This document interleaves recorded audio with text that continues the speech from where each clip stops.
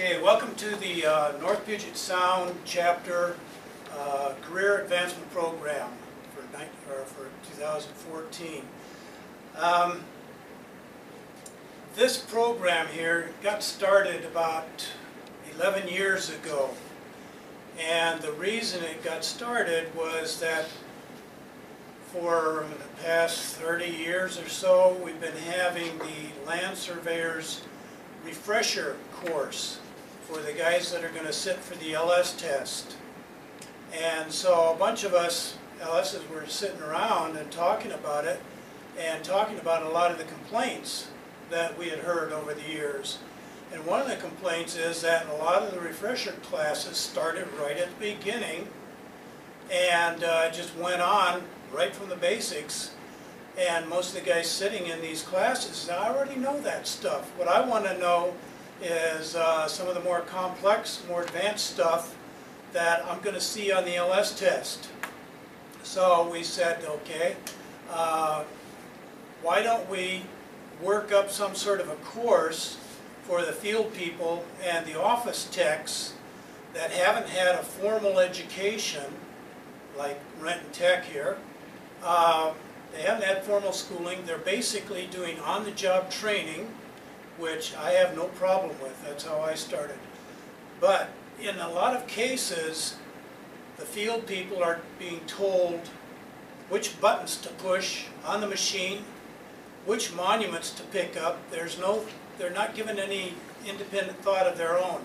They're not given any training to actually solve the problems out in the field themselves.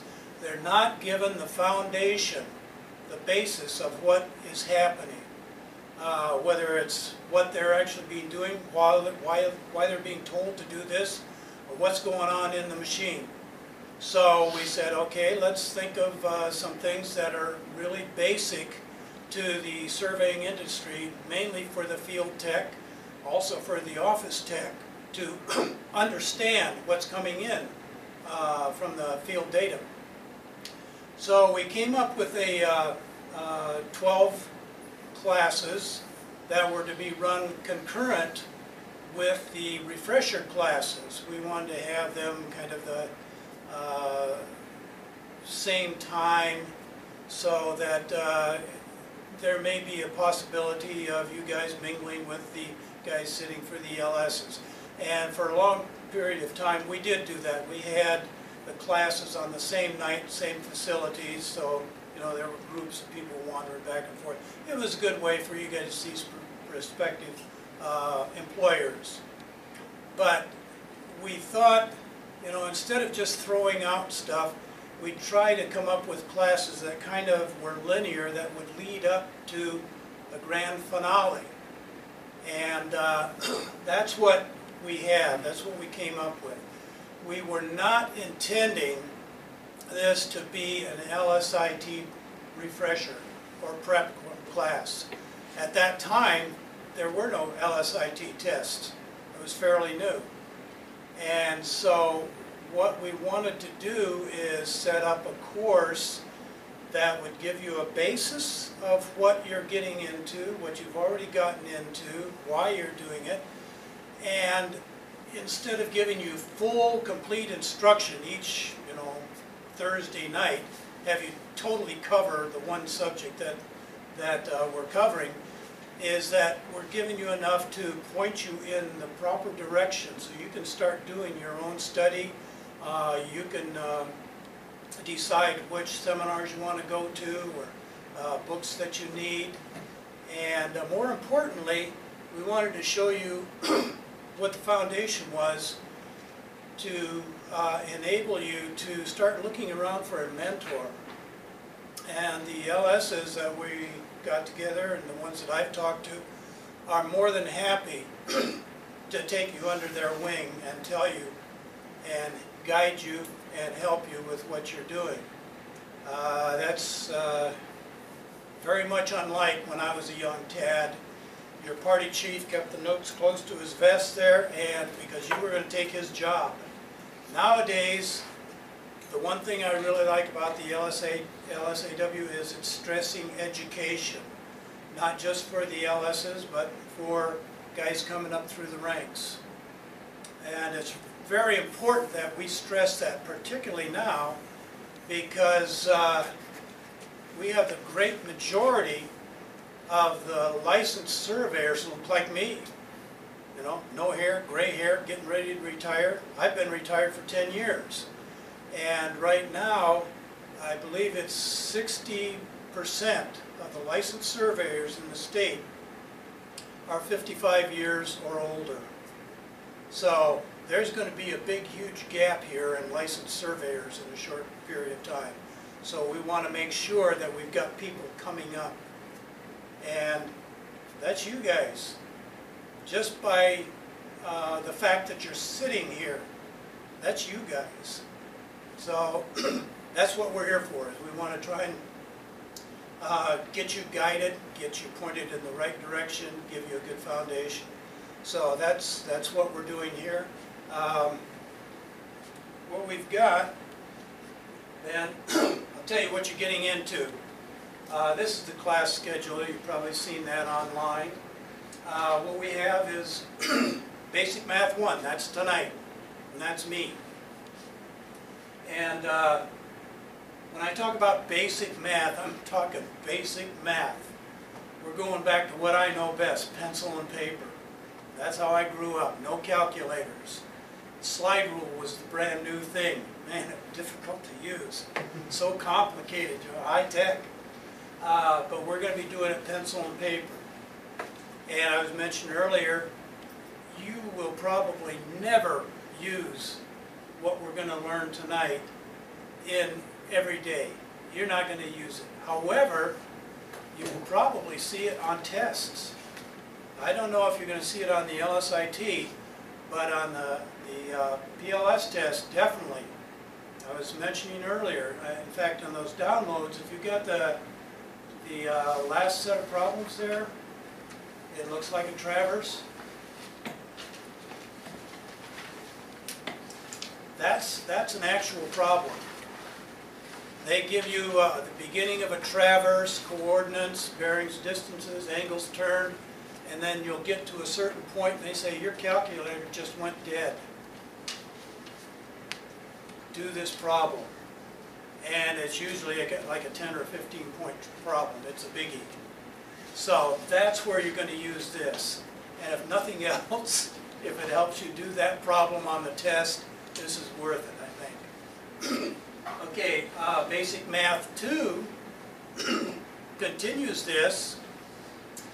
And whereas Basic Math 1 is focused primarily on triangles, in particular right triangles, the Basic Math 2 is horizontal curves.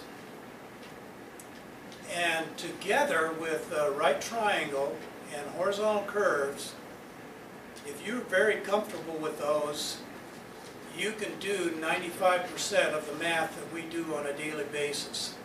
The rest of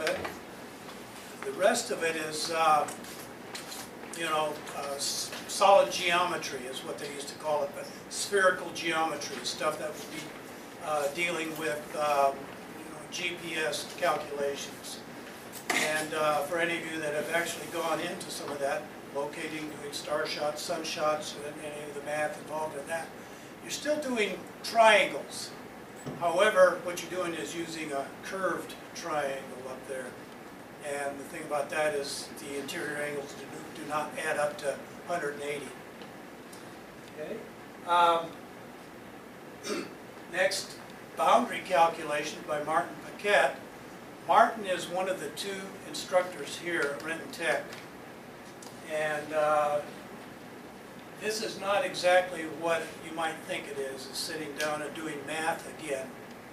He's applying the math that you will be using in the field to actually doing boundary, picking up the proper monuments, and doing the proper calculations.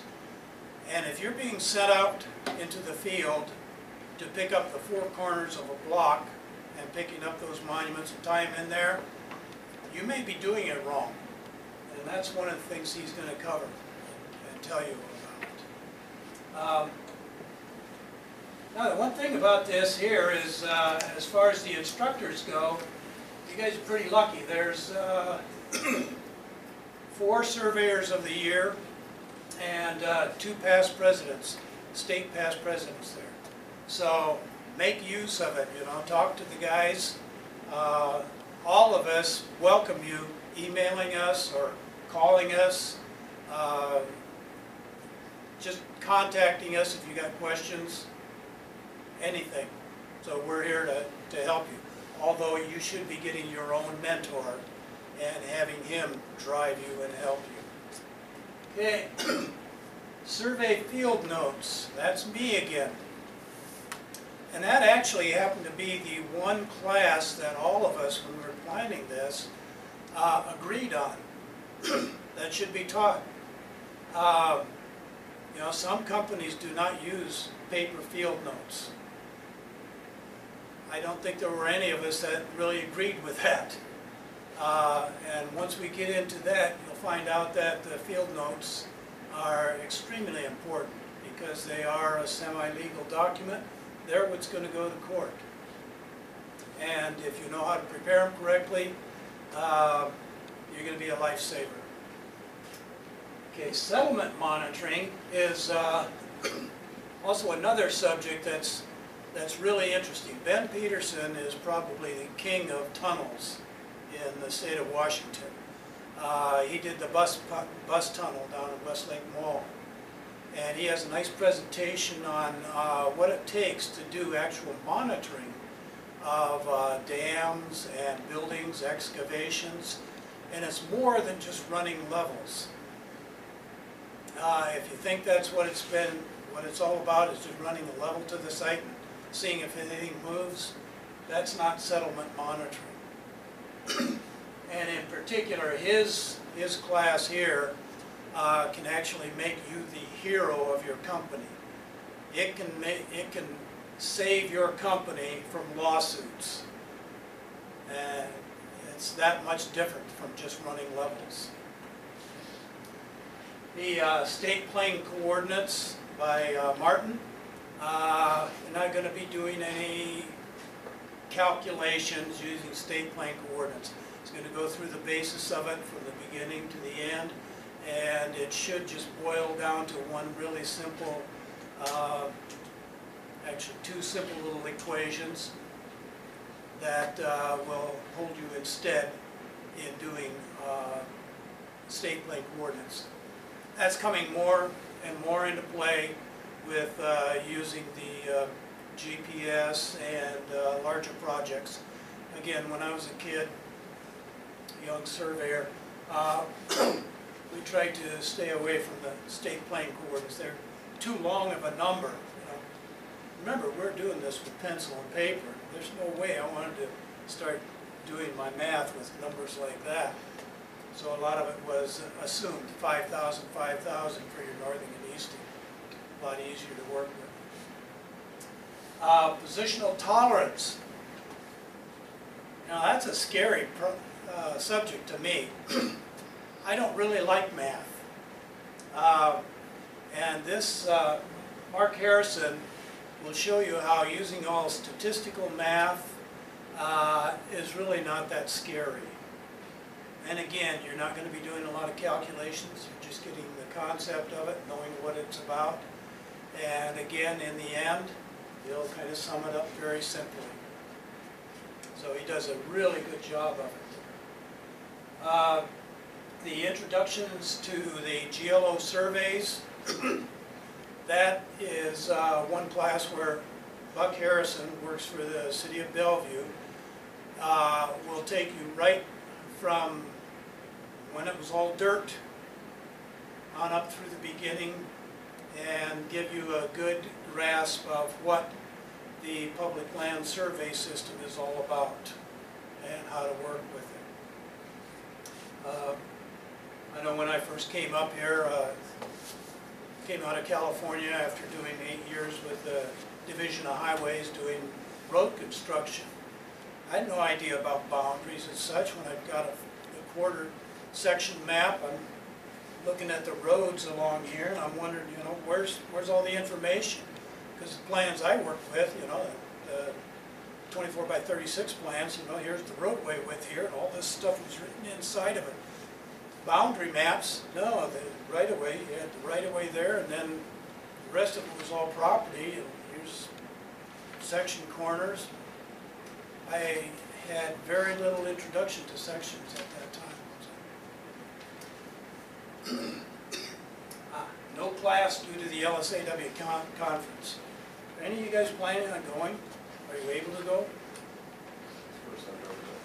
Ah, Kind of familiar with it, but I don't know what it's about.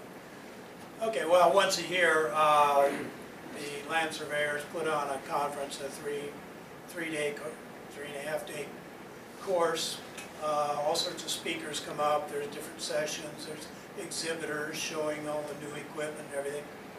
And it's mainly for a lot of the surveyors to get together, one, do some networking, also it's a way of them getting their continuing education units.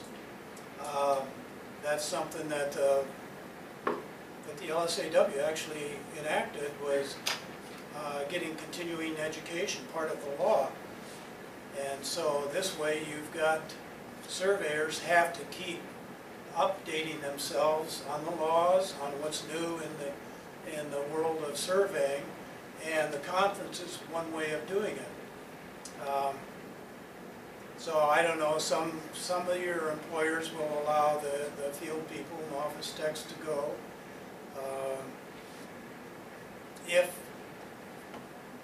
If you can go, see me, because right now I'm scheduling the volunteers that help out with classes, etc. So you get to go for free as far as registration goes. Where will it be at? The Tulalip Resort. Okay, riparian boundaries.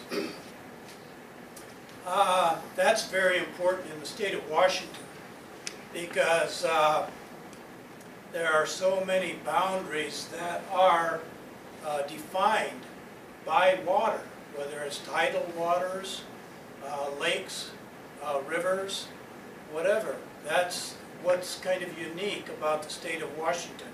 So we are a riparian state, and that means that the certain portions of land relative to certain bodies of water can be under private ownership. And so there's a lot of rules and regulations as to how that occurs. And Jim Cohen, who was an instructor here at Renton Tech for 23 years, will be doing that. He's got a good presentation on that. Construction staking by Tracy Tim. Tracy has spent his whole career either with the DOT or where he is right now with Pierce County in surveying. So they'll start talking to you about construction, and if you have questions, break right in on him and ask the questions, because that's the kind of a class this would be. Is here's some methods, got questions, let's examine this method, etc., etc. Okay, the BLM manual, 2009. The BLM manual is considered the Bible for surveyors. It was written for government surveyors to deal with setting the original government bonds or retracing them and resetting them. However, it happens that so many private surveyors run into situations where you have to replace or recover that monument, that quarter section monument, And so that's what you refer to as the BLM manual.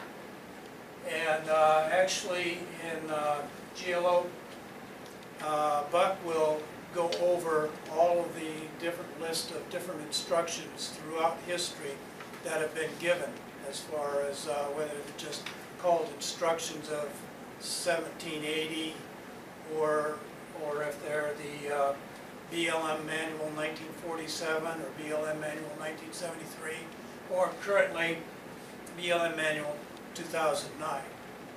So Jim will go over that, give you an idea of what's involved in it, primarily what you guys as beginners ought to be looking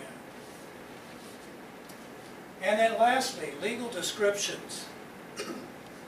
Pretty much everything that you've done here leads right up to doing the legal descriptions, understanding them, getting prepared to write them. Mainly in your case, it's understanding them, being able to read them, and being able to take those out in the field and with independent analysis be able to start picking up what you need. This is the one thing that I think is going to help you the most, at least in your advancement in your career. Because when we drop back to that, you're just punching the buttons, you're just being told what monuments to pick up, that doesn't do any justice for you at all. I mean, you're not advancing your career, you're not advancing your knowledge. Once you're able to understand that, all this other stuff falls into place. So, that's who you've got and what we're going to be doing over the next 12 weeks. Okay. Now, as a beginning surveyor, you really ought to start building your own library. And these are, this is my list. You've got LSs at your office that have different lists. They have different books that they consider of importance. But this is kind of the ones that I recommend here. Okay, we just talked about the Manual of Surveying Instructions, the 2009, and that's the current one. The previous one was 1973, and that's the one that was current while I was doing most of my surveying.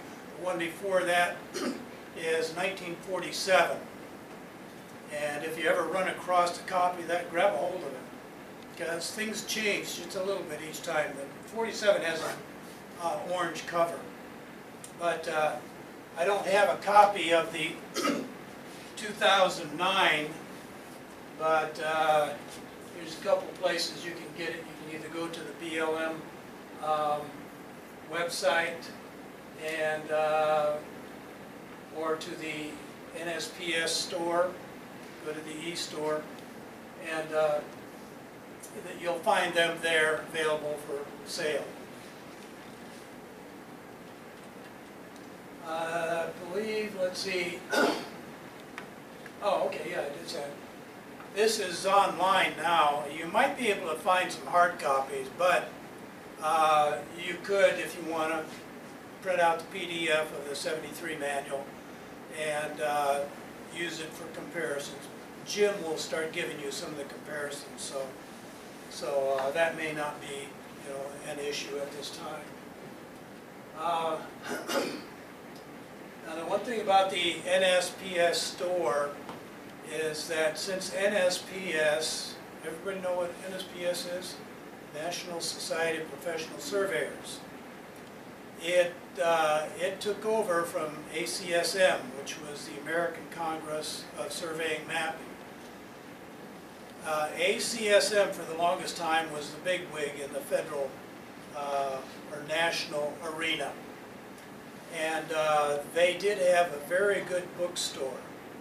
They had a lot of different items. In fact, these items where I say Amazon, they had all those books in there, plus many, many more for surveyors. Since the NSPS took it over, they're really limited as far as the publications that they have. So a lot of the stuff that was available before, you might have to look around. But here's some of the ones that you should probably have. Definitely have the 2009 manual. That's one of the things that you guys right now should have. This one here, the Washington State Common, Jerry Broadus' book. That's this guy here. And it's a replacement for a book called Municipal Report number 14. And that was an excellent book, because what it was several surveyors got together and they went through all of the laws, all the RCWs, all the WACs, pulled out everything that was relative to surveying, land development, anything that had to do with surveying, and then started putting it in the book. Now, they didn't just put it in there and say, okay, here's this RCW, and you're just reading the legal text on it. But they started explaining it, giving good examples, nice sketches. And the Report 14 was just an easy read, especially for beginners, to understand about surveying in the state of Washington. And unfortunately, it's not in print anymore. However, I have a PDF copy. If anybody wants one, email me. I can't sell it to you. I'll just, if it's small enough to email, I'll email it out to you. Otherwise, I get it out to you somehow. But it's a good thing to go through and read, but understand that it's an old publication, and so much of that stuff may be outdated. And so this actually has the updated WACs and requirements in it.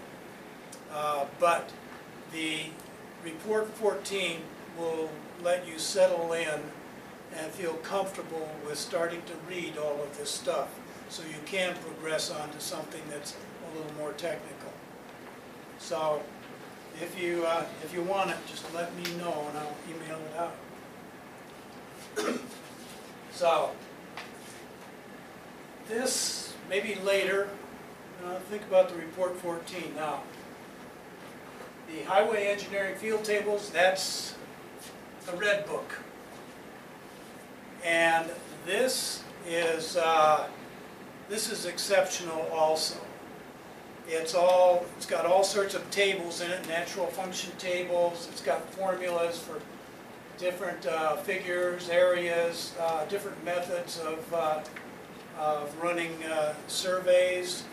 It shows you, like I'm going to show you tonight, how to do pencil and paper traverses, how to balance those traverses with pencil and paper.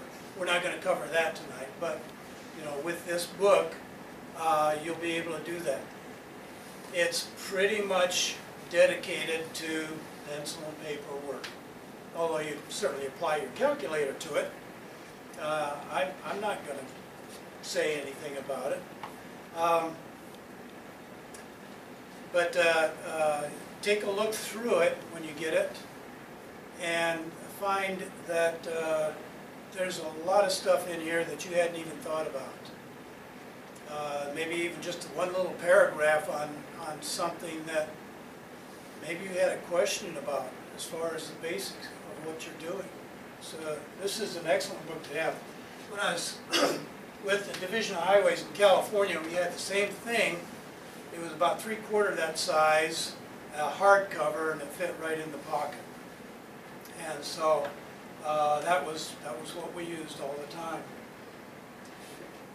So that's definitely one. And you did say we're going to get one, right? Yeah. Sometime. Yeah. Yeah, sometime. It's up to the state printing office. Okay. And the last one that I think you should definitely have is the definitions of surveying and associated terms. Mainly because if you can go into a test and you're allowed to take some books, you take this one. Because it does, it's just a dictionary, and it's got pretty much every term associated with surveying in it. And I recall that there was a question that asked, what is a dip needle? And then it was multiple choice. What is a dip needle? Anybody know what a dip needle is? No, neither had I. However, it's in here. dip needle is used, it's kind of like dowsing. It's just a little gizmo, kind of like a compass or so. When you carry it around, the needle will drop whenever you run over metal. It's a batteryless metal detector. Yeah. Okay, so those are the ones I think you guys should have. Again, talk to your LS, talk to your mentor, find out if he thinks at this stage you guys should have something else. You know, everybody talks, well, yeah, let's get Black's Law Dictionary. Well, you guys don't need that right now. You know, as an LS, yeah, it's a good idea to have that in your library.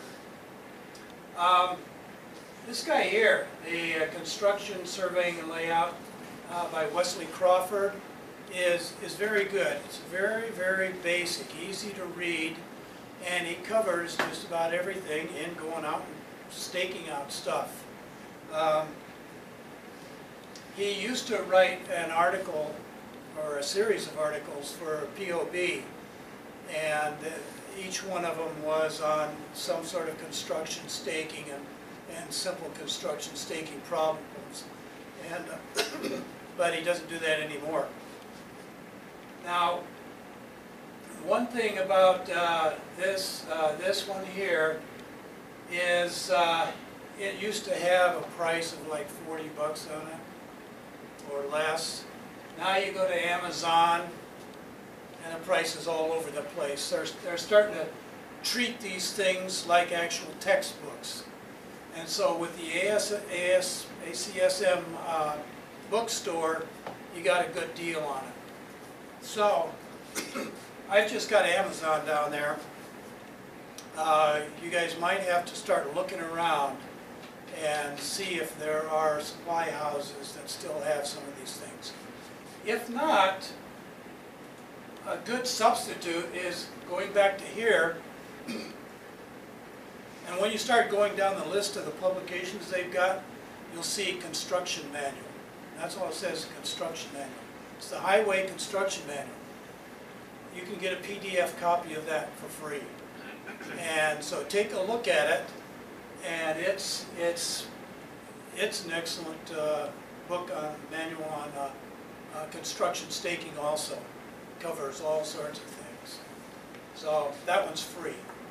You know, it just costs you the paper to print it out. Waterfront titles. Yeah, that's on the LSAW website in the store, and you can print that out also. It's a PDF file. Well, I guess you could actually consider that the 5th book that you should get. Again, it used to be printed out in just a little booklet like that, but again, it easily describes all about the aquatic lands, the riparian boundaries. Got lots of nice pictures to illustrate, and it's a good thing to have. You might even want to get it before you come to the riparian class, so that when he starts talking about some of the stuff, you've got an idea of what he's talking about.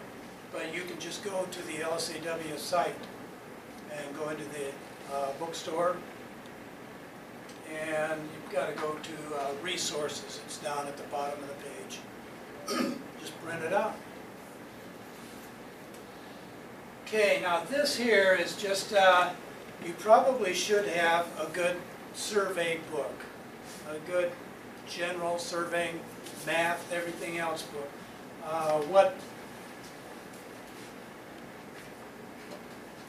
I think this is what the class is using right now. Been using that for a couple of years. I like Moffat and Bossler. If you get the older editions, that's the 10th edition. I'm not too sure about that, but I have a copy of the 6th edition at home. And the thing about that, it has the natural function tables in it. I haven't seen any of these surveying books that actually have the tables in it. So this one excuse me, would help you if you don't wind up with any other manual or book that's got tables in it. Okay, then writing legal descriptions. Once we get into the last class, the legal descriptions, I don't know if Jim will recommend it. He probably will, but what we're talking about, Waddles, the yellow book, because Waddles has written several others. This is the definitive legal descriptions book. Covers just about everything you want to know about how to write a legal, how to read it. All the little ins and outs, the intricacies of it. So this isn't something you need right away, but keep it in mind. And then here we have the LSAW reference manual.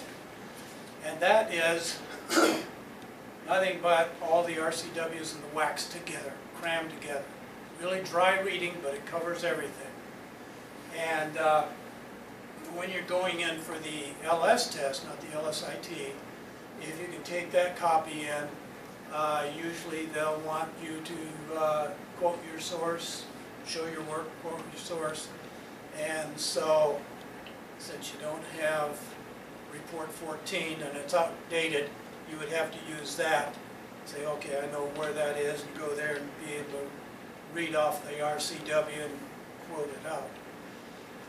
Just an extra book to take in, but it's a good reference source. You know, it's the horse's mouth on the laws. Okay. Now, the one thing that is not on this list, and one thing that I do recommend that you guys have is some little peg book, something like this.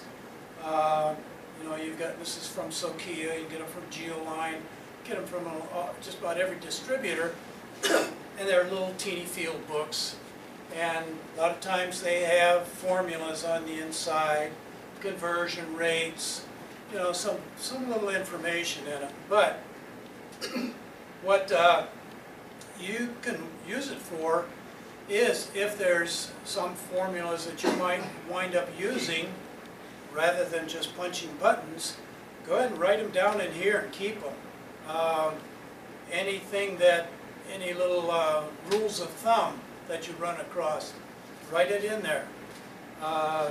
That's what I used to have, was a little peg book. It was about yay long, yay wide, flipped open. You'd stick it in your back pocket, and you can put a sheath of note paper in there. That's all, we just took notes.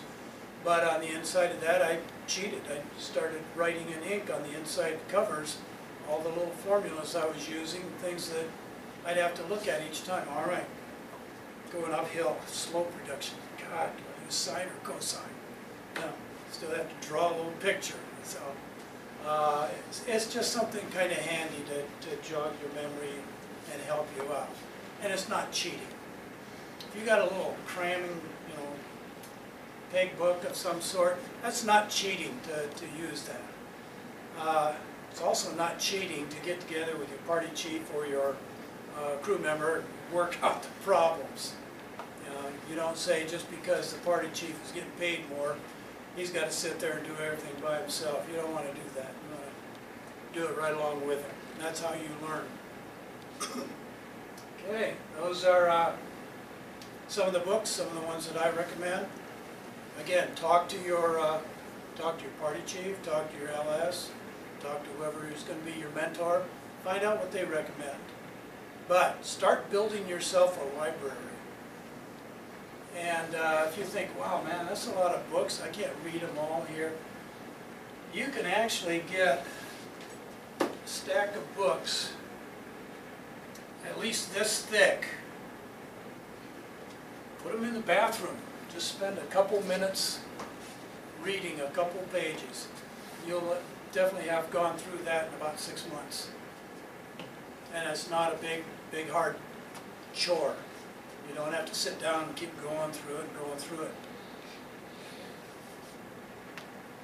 All right, surveying. As I mentioned, most of what we do on a daily basis is triangles. That's what we're calculating with. pretty much everything using the traverse, inverse, resection, intersection. These are all based on triangles. And not much more than that, maybe some horizontal curves. But you've got a lot of different triangles here. And you know, they've got the different names, mainly because of the way they're shaped here. And with these guys here, you're going to need, there are formulas that go along with each and every one of these. And what you need on these guys are, well, just at least on these guys here, you're going to need 3 pieces of information. You're either going to need 2 angles and the included side, or you're going to need a side and a side and the included angle. And then you're going to be using law of sines, cosines. You may even have a triangle where you're given 3 sides to start calculating from. But you know, you're starting to talk about holding different things in your brain here. Like I say, there's these basic triangles here, and then you've got some special triangles here, 3, 4, 5, 30, 60, 90. Well, these kind of things start telling us that, you know, there's a relationship in these triangles. There's something about these guys that really is kind of solid. They're not floating around here.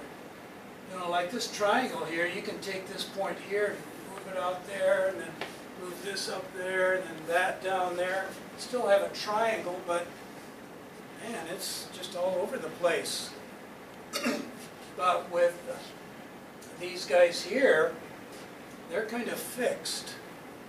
There's something very special about that we'll get into. But there's math involved, and so to get into the world of triangles, I think we ought to just start getting into it. So, without further ado, Jesus.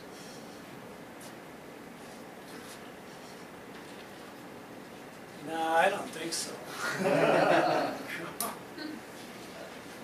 Yeah, you've got books that have got pages of this stuff here when you're trying to work through math. No, forget it here. You don't need all of that stuff. What you need, again, for everyday basic surveying is a right triangle. That's it. You just need the right triangle. But you say, oh, what about, okay, these guys here? They're not right triangles. These guys are here, they're right triangles. The beauty of the right triangle is that's fixed. So, whereas these guys, you can stretch all 3 and be all over the place, you can only stretch that and that. Because this is set in place. That's 90 degrees. It's nailed to the floor. Okay, so with these, you only need 2 pieces of information. You need an angle and a side. That's all you need. And from there, you can start calculating, figuring out the rest of the triangle. Say, okay, well, what about these guys here? Like I say, I don't like math. I flunked trig in high school. I didn't learn it until I got in the Army, and they showed me how to use trig to drop steel on the bad guys, and that made sense to me. Good hands-on application. But so I concentrated just on the right triangle. Tried to learn that and get that set solid in my mind, get comfortable with that. And I started looking at these guys here, and I said, well, you know what? If I extend this line out here and drop a perpendicular to that, I've got a great big right triangle. And since I've got 3 pieces of information here and I only need 2 for a right triangle, I can start working on this and basically start working a big right triangle and then have some information where I can start solving the little triangle. It's longer, I mean it takes more time than remembering or having the formula just to go through the law of sines, cosines. But it is simpler here. Is if you just concentrate on using the right triangle. Same thing here. You just drop that perpendicular down there. You've got two right triangles. So you can start thinking things that way if you're really adverse to math like I am. Someone said that math is man's way of explaining the world around it. Well, even as a teenager, I just kind of walked around with my head in the clouds there, cotton up there. So maybe that's why math didn't take.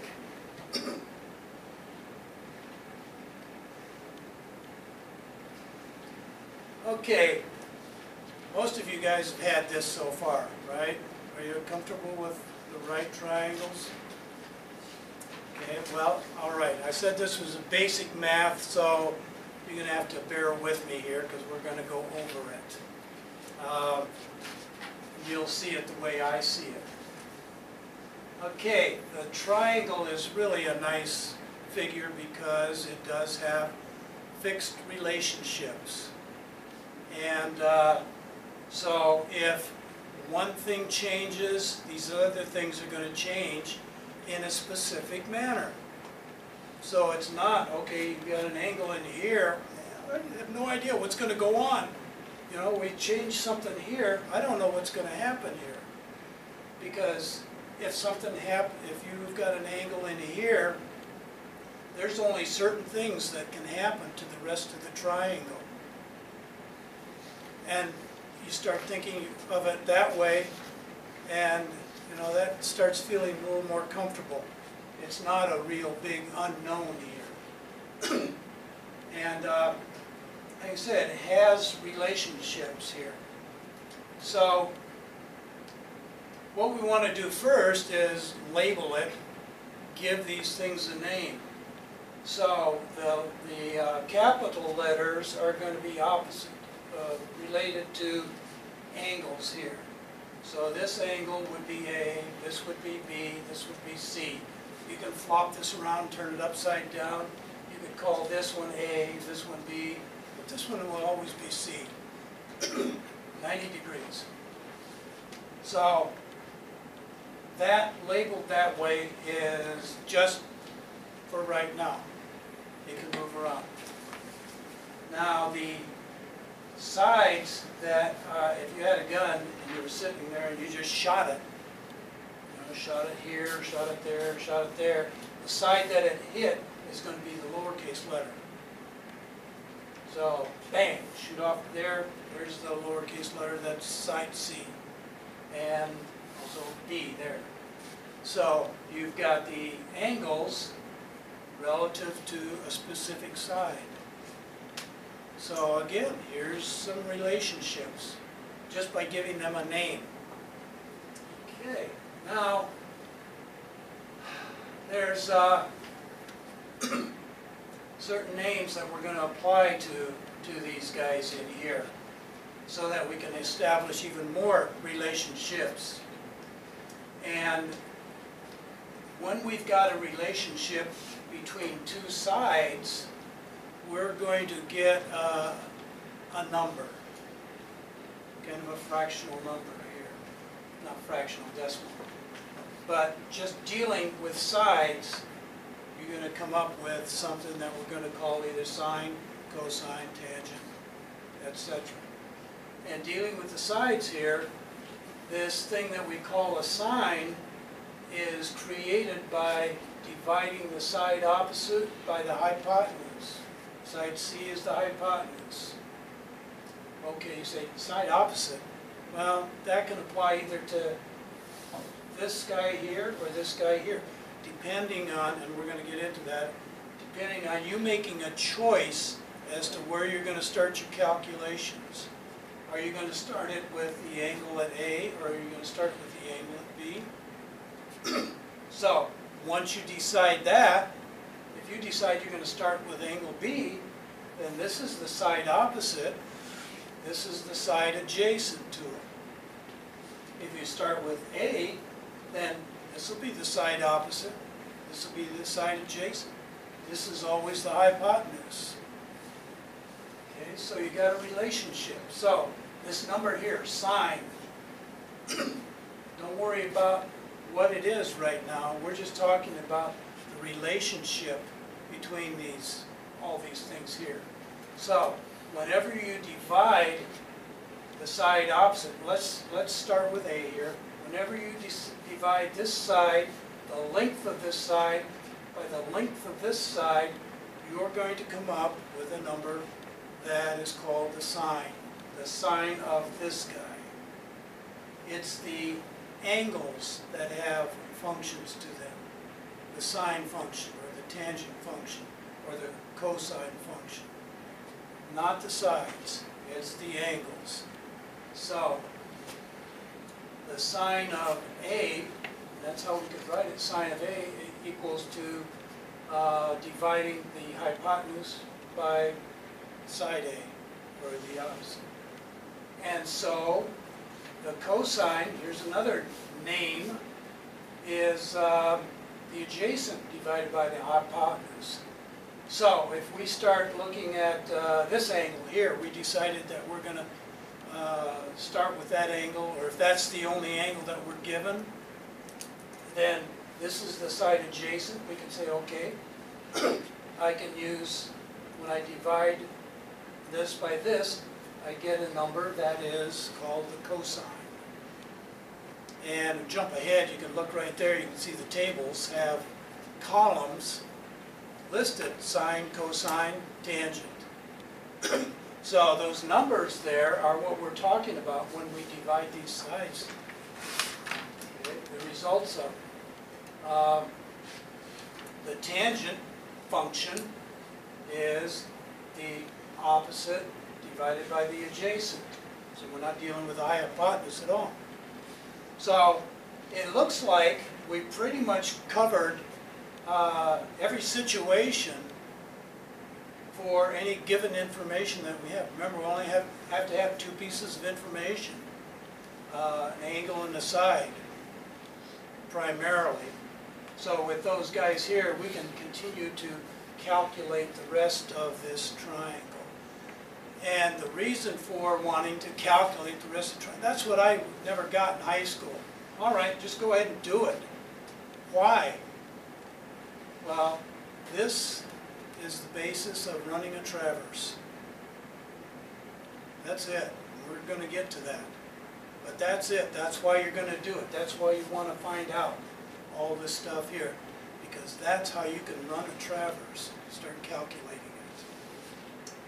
Okay, so up here, I've just shown you, you picked which one you wanted to use, either the sine of A or the sine of B. You've either been given or you decide to use this angle or this angle with the information you've got. Well, then you can just copy this down here. Sine of A equals A over C. And these are just things that you can write down in that little sketchbook if you need. And that's certainly what I did. Okay, so we've named this guy, and we've shown kind of how the relationships are, and we've said why we need to do it. Are there any questions on this? Anybody? Right now is a good time to jump in with any questions. I never got to a point where I could figure a good question to ask. I was totally lost, so. Okay. All right, the right triangle, very, very important. Like I say, with this and the horizontal curve, you can do about 95% of the calcs that you need to do out in the field. Okay, we're just going to, before we jump on into the rest of it here, you want to kind of develop things that you should know. These are kind of rules of thumb. So these are some of these things that you want to put down in your little peg book, your little carry-along book there. Things you should know. Well, obviously the Pythagorean theorem. A squared plus b squared equals c squared. It's a good thing to know. a lot.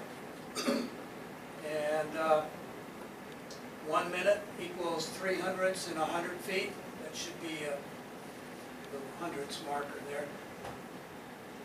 You got an idea what that means? 1 minute equals 3/100 in 100 feet. All right. Yeah. You know, okay. All right. Because I've got another story that goes along with it.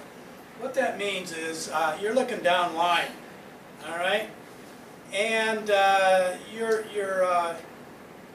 about a minute off. Somehow in error, you think you're on the right spot, but you're actually a minute away from where you should be. Okay, 1 minute. Well, if you're looking out 100 feet and you're that 1 minute off, you're going to be 3/100 off of where you should be. 1 minute is 3/100 of error in 100 feet. And so that just kind of gives you an idea. Okay, I'm looking out there 500 feet and I'm a minute off. Well, then I'm, what am I? 3/100 times 5. 15/100. I'm that far off line. So that's kind of a real quick rule of thumb that you can use to kind of guesstimate. And one of the reasons for that is, I don't know how often I've had data come in and guys have spent so much time trying to get down to the nearest second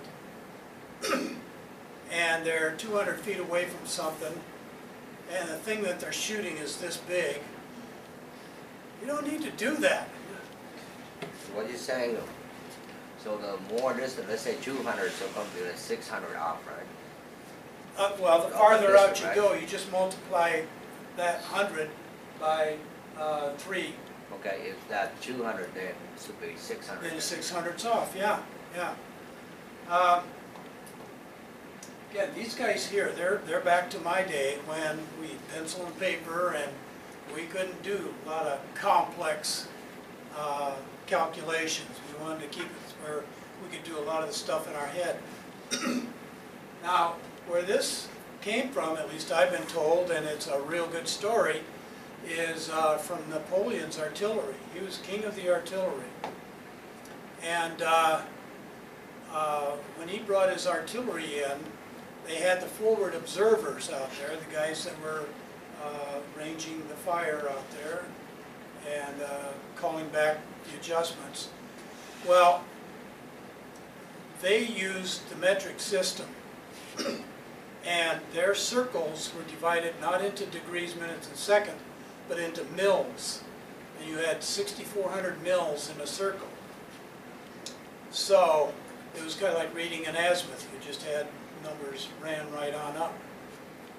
So they had determined that they're looking down line, they're shooting down line, and say that at 100 feet, excuse me, no, at 1,000 meters, if they were 1 mil off line, they were 1 meter off line.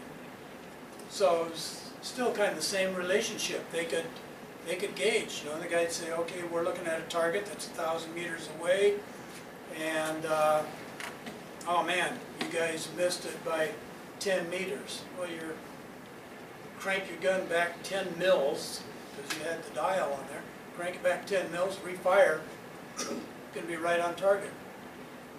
So again, this was no big calculator problem. It was done right up in your head. It's a good one to remember, cosine of 1 degree, 3/985. And then also the square root of 2. Those are just real quick, easy things to remember. This cosine thing here. Nowadays, you know, we sit up on a hill and we look out a half a mile and just spray everything in. Not the way it used to be, and not the way that a lot of guys want their property surveyed. A lot of people say, I want that line cleared. I want you to go right on down line. And actually, we're not doing plats too much anymore, but that was always a good thing to do right at the beginning, is run your clearing line down your property, and actually run right down property, clearing the line. Then you could find out if there was any encroachments there. Okay, and you wanted to find that out right in the beginning so that you could dump the problem on the engineer or the landowner. But if you hit an obstacle there, instead of just saying, okay, I'm sitting here, let me calculate up coordinates here and throw a traverse point out here and come up, recalculate coordinates, try and come back here. It was pretty simple here. You looked online and you turned an even degree. 1 degree, 10 degrees, 20 degrees, didn't make any difference. Just something that you could remember. Again, you didn't need to write this down any place. As long as you could remember it from the time you walked from there over to here, that was cool. So you turned an even number of degrees, in this case we're saying 1, and then you measured out along that line a specific number of feet. And here we're saying we want 100 feet. Set a point there. Okay, then you can pick up and set there, and from there turn twice what you turned here. So here you're going to turn 2 degrees. And that gives you another side of a triangle. And if you measure back the same distance that you measured out to this point, you're back on line. And then turn your 1 degree back here and you're looking on line. Flop the scope, head on out. So that was pretty easy to remember. No calculations involved. You just remembered what angle you turned, what distance you went. Okay. And in this case here, if you went 100 feet, cosine of 1 degree here, by your 100, this leg out here in a right triangle would be 99.985. And then the other side would be 99.985, so your overall distance, 199.97. And so, pretty quick, easy way to remember things like that. So little rules of thumb that were pretty simple. Okay? The square root of 2. If you're laying out a corner, building corners, you want to be, I don't know, you've still got people that spray out the building corners. Not a good idea. Not a good idea at all. You really, and I'm sorry, what I tell you tonight, particularly in this and in keeping notes, I don't want you to go back to your office and say, well, Vic said to do it this way. No, you do it the way that your boss tells you to do it. But here's what I would do in this situation. Setting up the building corners, I'd set here and measure that there. Obviously, I may have sprayed in this corner and this corner. Then what I would do is set up on one, shoot the distance, measure the distance, do any adjustment that I needed to do, and had myself a good solid line there. Well, in that case, all I need to do is set the temporary point there, and then maybe set a 10-foot offset straight on down that line. I can flop the scope, set 10 foot down that line. I could actually pick up then, and the chainman could take his pocket tape, hook it on the tack there, check that 10 feet, and then set his pocket tape on that nail, and swing an arc in the dirt, 14, 14, 10 times the square root of 2. Then from here, pull out 10 feet, swing an arc there where they crossed. That should give him a good 10-foot offset at 90 degrees. Of course, double check that. So while he's doing that, you can, you probably have shot something down here, but he could be doing something while you're moving ahead. So little shortcuts or checks. You may stay up on all these corners and turn your angles and measure out 10 feet with the gun both ways, but you'd still, you know, do your diagonal check, 14, 14. So it's something easy to use. If you had a 20-foot offset, 28, 28.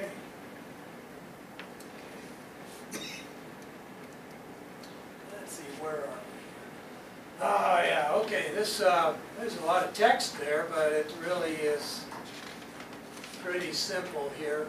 This is just an example of going through the process of calculating sine A equals sine A divided by C. Well, here we are, we're given, or we maybe even measured that angle. Maybe it was given to us somehow, or maybe we actually measured that angle there. And we measured this distance here. So we've got the angle A. We want to get the sine of A and use it with the distance measured, because then we've got two numbers that we can multiply or divide together. So sine A, and I'll tell you what, take a look on your table there and look under the sine column. Well, first up top, there's two big columns there, 26 degrees and 27 degrees. You guys see that right at the top of the page? Okay, so look in the column for 27 degrees and pick the sine column. So that's the first one on the right, under 27. Slide your finger down to 42. Okay, what's that number? Oh, it's this one here? 0.46. That's what it should be. Okay, so that's it. That's what you're using those tables for. You're able just to say, okay, this is what I'm going to be turning or measuring, and I know I'm going to be using the sine column. Maybe I was going to use the cosine column. That's the thing for you to decide which ones you're going to use. And then go through the process that is identified here. And so what that does is it gives you side A, because that's the unknown. So side A then is 71.19 feet. And you're going to need these two decimal numbers to work with. So this is the minute column. That's the minutes column, yeah, on the very right-hand side of under the signs. That's pretty easy, so we don't need to do any more, do we? You got your book there. I just showed you how to use it. Pretty cool, huh? Okay, let's do 27 degrees, 42 minutes, 17 seconds. Go ahead. Run your finger down there and find that. Where's the second? Okay, it's not there. That's going to be the process that we're going through, is figuring out how to calculate the seconds portions of this. There may be times where you don't need to actually calculate the seconds in the situation you're in, and you could just use those tables. Hopefully on the test, any test, they'll just give it to you for the minutes. So all you need to do is pull that out. Okay, I'm ready to go. But if you're involved with using the seconds on the end, then you've got to start doing some interpolation. Okay. Now I always had a problem with remembering, what do I do with the sines and the cosine? I'm trying to remember the process here. And so that's what these are here, is if the unknown is on the top of the equation, actually if that was A divided by C, that way, A is on the top, C is on the bottom. If the unknown is on the top, then multiply the two knowns. And that's what we did. A was our unknown side that we were trying to calculate for. It was on the top of that equation. So then we multiplied the two knowns. The other known was this guy here, the length. So we had the sine times the length, which gave us the other side there. Okay, we still there? Still good? Okay. If the unknown is on the bottom, then divide the known side by the natural function. So, what would that be?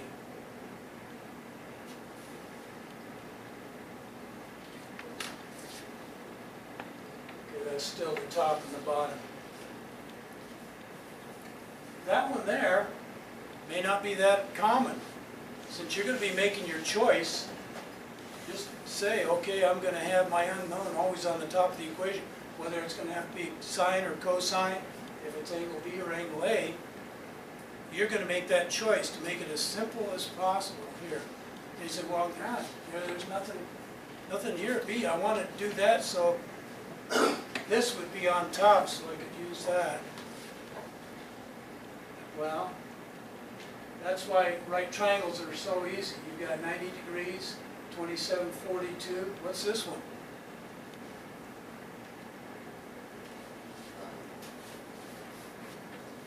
One thing about the triangles, interior angles always add up to 180 degrees. So Always. 27, 90 minus 27,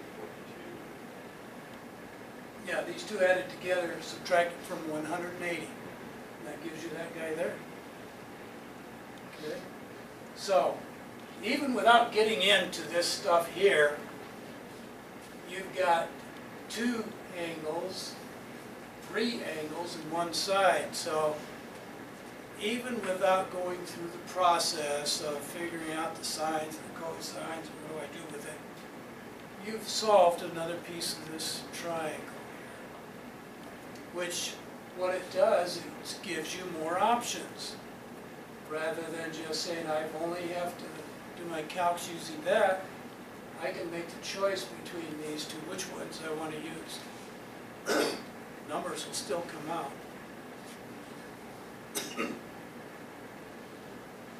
Okay, so that just kind of gives you an idea there. And your red book kind of covers this stuff more, a little more detail. Okay, now, natural functions from there can be read directly from the tables in the book. So it's unlike having to use the calculator functions 27, 42, and wind up having to decimalizing and undecimalizing here. These numbers that you read out of there, you just plop right into a formula where you're going to multiply or divide. You don't have to do anything else with the sine and cosine functions of those.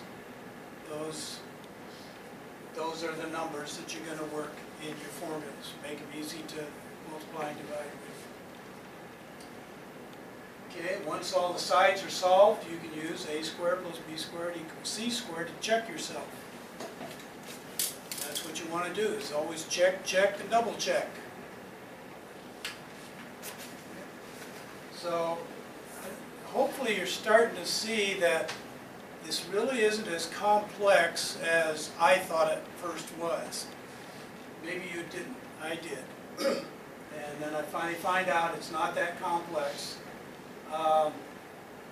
Now, if you use a calculator in here, you do have to use your decimal function, HMS or whatever, DMS, whatever, unless they do it automatically now, don't know. But that would have to be decimalized, put into a decimalized function. If you don't have the calculator, again, like that Travers program, and your calculator's dead, and you need to decimalize something, you wouldn't need to do it if you're using the book there. But if you need to decimalize something here, okay, here's the process by doing it by hand. And this is kind of a neat thing to know. And so you've got the handouts there, so you've got that too. To decimalize 27, 30, 245, first step, this isn't going to change. Your degrees is not going to change at all. What's going to get decimalized is your minutes and your seconds, because you can always think of, in any way, this has got a decimal point after it, so it's 27 point something, right? So the first thing you do is take the minutes divided by 60, 60 minutes in a degree. That gives you this number here.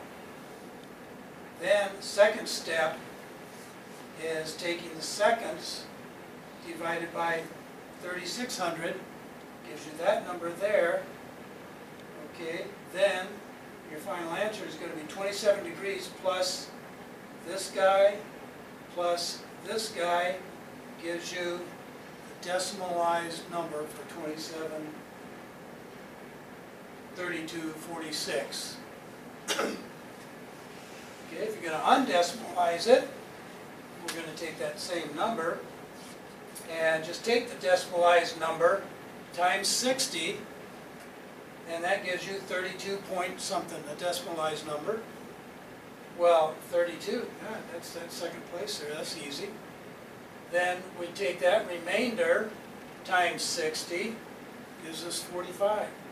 So thus we come back to 27, 32, 45. What's in the 8? The first number 8, we got 32 seconds instead of minute.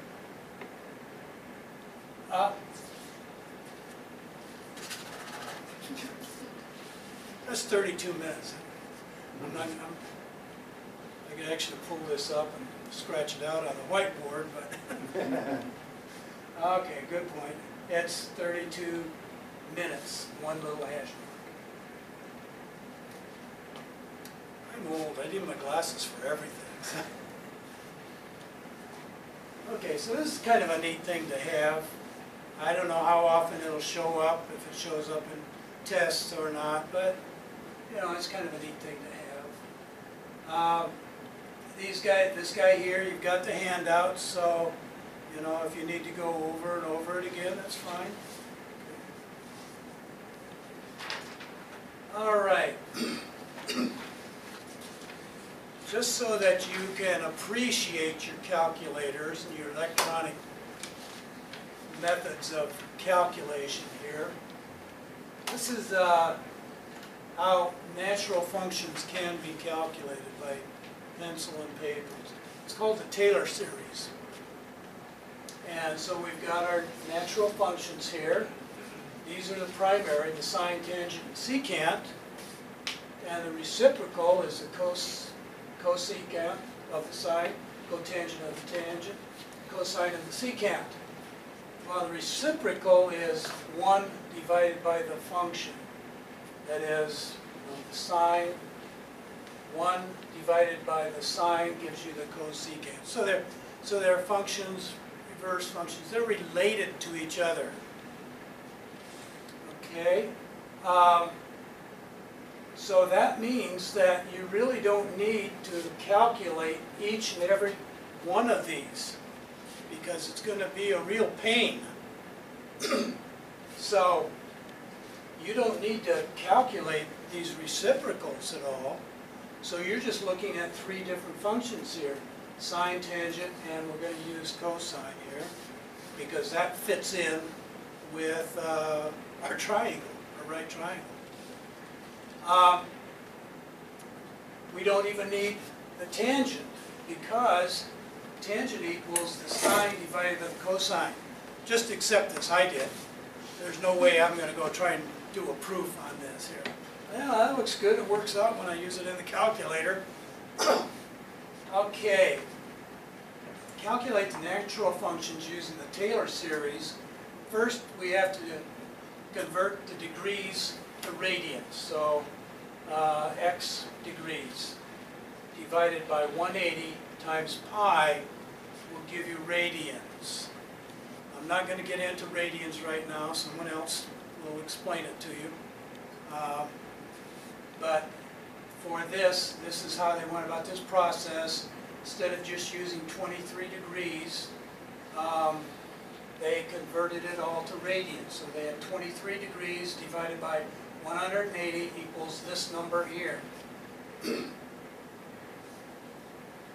So then that number times pi equals that number, which is 23 degrees expressed in radians. All right, so the Taylor series, you're looking for the sine function. You're going to calculate the sine function of 23 degrees. Well, x is the radians. Okay? So this is just a matter of plugging in some numbers. So once we have that, we have x minus x cubed. So this minus this cubed. Go ahead, you want to even do that by pencil? Pencil and paper? Just that step? Okay. Once you've got that, then that's divided by 3 factorial. Anybody remember what a factorial is? Okay. That's the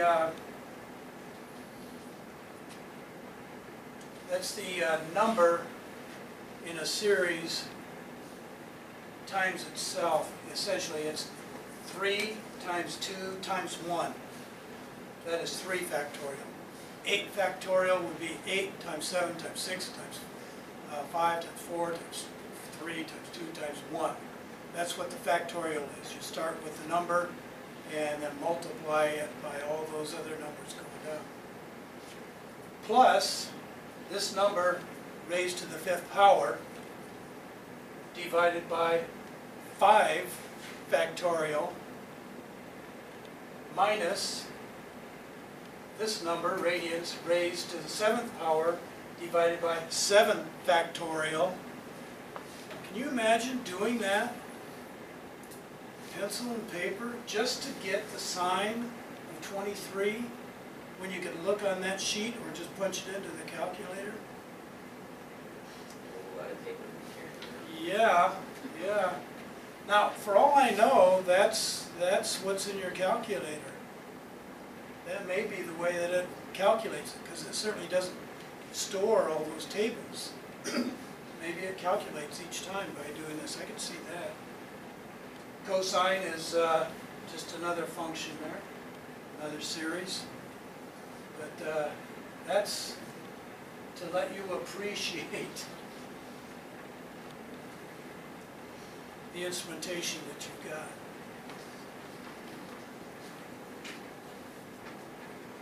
Now, somebody had to work that out.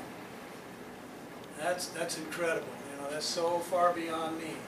But there were other ways of surveying and calculating and working things out. Things called an astrolabe.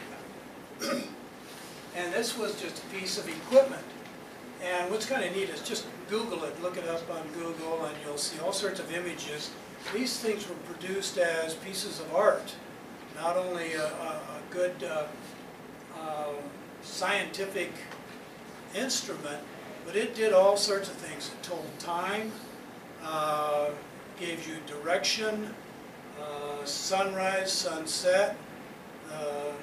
Muslims used it to tell where east was. You could navigate with it. It was even used to survey Babylon with. So what I've got, I'll let you kind of pass it around. This is a real cheap model of it, but they used it by holding it up, and then there was a sight on it, and they just kind of hold it up and sight at a particular object, and then they could do some calculations from it. Really simple. But that was it. This is how it was used. And on the back is what I'm particularly interested in, is this stuff here. See that's on the back there. And this is a reproduction of one that looks a lot better. I'll pass that around. But you can see it's got a lot of line work on it. These things actually have line work on it. I think that was made by some kid that was sitting in a mud puddle and put it together. But this one is actually pretty good. I used this to try and tell some time, and I was within 3 minutes just using this guy here, paper. So these were incredible pieces of equipment. And what it really used was this shadow square here, and it dealt with holding a pole up and measuring the length of the shadow, and where the shadow or whatever would cross here, you could measure these or check these little graduations, do a little, real quick little multiplication or division, and you could start calculating heights and lengths. Actually, you could calculate 2 sides of a right triangle. So this guy here was a little short video that kind of explained that.